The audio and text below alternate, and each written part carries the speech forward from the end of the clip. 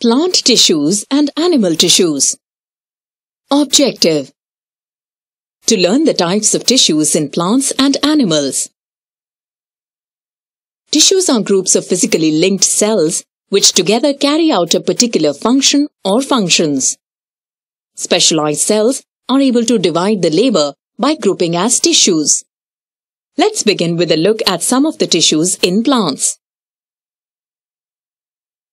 If we were to look at a cross-section of a dicot stem, we would be able to recognize the first layer of the epidermis. Adjacent to the epidermis is the collenchyma, a layer of small thick-walled cells. The cells are spherical, oval, or polygonal in shape. The cell wall is thickened at the corners and intercellular spaces are absent. Parenchyma tissue is a part of the ground tissue in stems. The cells are oval, round, or polygonal, and there are intercellular spaces. The cells contain large vacuoles. Parenchyma containing chloroplast is known as chlorenchyma. Sclerenchyma is a dead tissue. The cytoplasm in its cells will disintegrate while the cell wall thickens with lignin.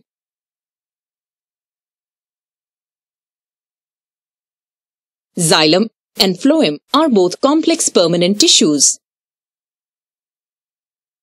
While xylem is responsible for carrying water from the roots to other parts of the plant,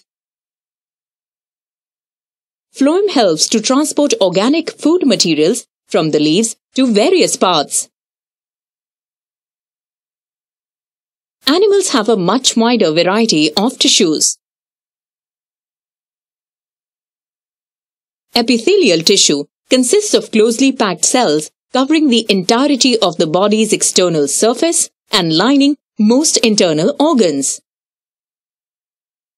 In some cases, a specialized type of epithelial tissue, known as endothelium, lines blood and lymphatic vessels internally. Nervous tissue is comprised of nerve cells known as neurons. This tissue is responsible for sensing stimuli and transmitting signals to and from different parts of an organism.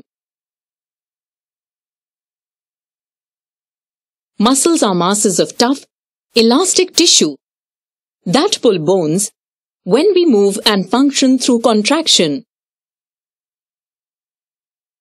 Skeletal muscles are attached mainly to skeletal bones, held to them through the aid of tendons. These muscles allow for the movements of your body. Smooth muscles are found in the digestive system within the esophagus, stomach, and intestines. Connective tissue can be found surrounding almost all organs in the body, underneath the skin, and around blood vessels and muscles. Osseous tissue or bone tissue is the structural and supportive connective tissue. This tissue makes up the skeletal system. Summary: the tissue is a group of physically linked cells that are specialized for a particular function or functions.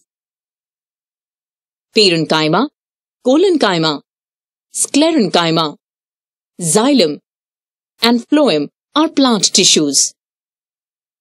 Epithelial, nervous, muscular, connective, and osseous tissues are animal tissues.